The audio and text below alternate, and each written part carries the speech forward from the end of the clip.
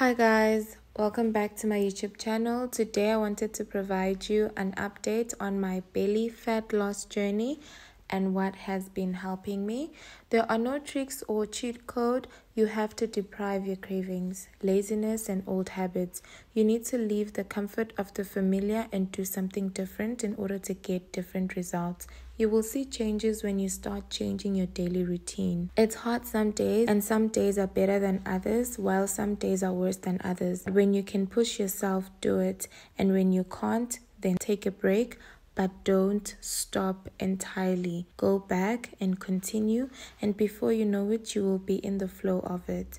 I have not reached my body goal yet, or rather my waist goal. It's still a process and I'm still at the early stages. So I started officially this year in January, basically on the 1st. I had been dibbling and dabbling from September, October, November, December, but I had not been as regimented as I was this year in January. So what has been working for me? Diet. You need to watch what you eat. For me, bread, milk, pap, which is milli meal, binge eating large portions, and eating a lot of food in a small amount of time. Those things, I've cut them all out. Alcohol, smoking shisha, that is out. I have instead replaced that with eating slowly. So I eat as slow as I can, and I eat less, and I eat smaller portions as well. Try to eat a lot of nutritious food that you can, as opposed to junk food. I'm not saying you can't have cheat days. I definitely do. I love me some chocolate. I have it once in a while. I don't have it as much as I used to,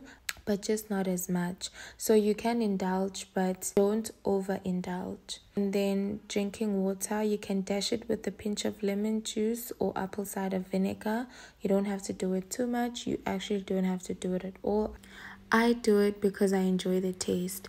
So now the second biggest thing to a diet is definitely working out or some form of exercise. That can either be skipping a rope or running. It has to be cardio. That's what I've found has worked for me.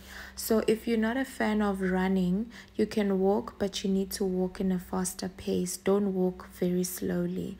Yes, so basically running, walking, or skipping a rope. You can also do home workouts. I'll show you guys a picture of the app that I use at home. The app also has some cardio exercises in there and the usual stomach workout. This is supposed to be a lifestyle, not a one-time quick fix, because as you can see, my stomach is still not well regulated to a certain size because it still needs to adapt. So if I binge on junk, it will literally bounce back. So it has to be a lifestyle. Please remember that. Thank you so much for watching. Please don't forget to like, comment, and subscribe. I'll see you on the next one.